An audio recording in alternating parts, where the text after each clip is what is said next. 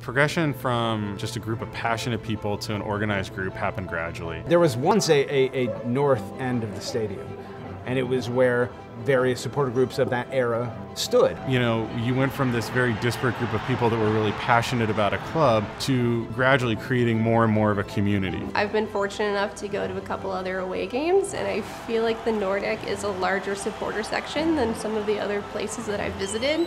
You can call us whatever you want. You can call us a small market, you can call us flyover country, but you know what you cannot call us? You cannot call us fans of a team that doesn't exist. I think the first home game after the new ownership group was announced was probably my favorite moment. Watching us play and we score and everybody is waving these flags, and in that moment there was just this kind of sense of like, okay, this is what it's about.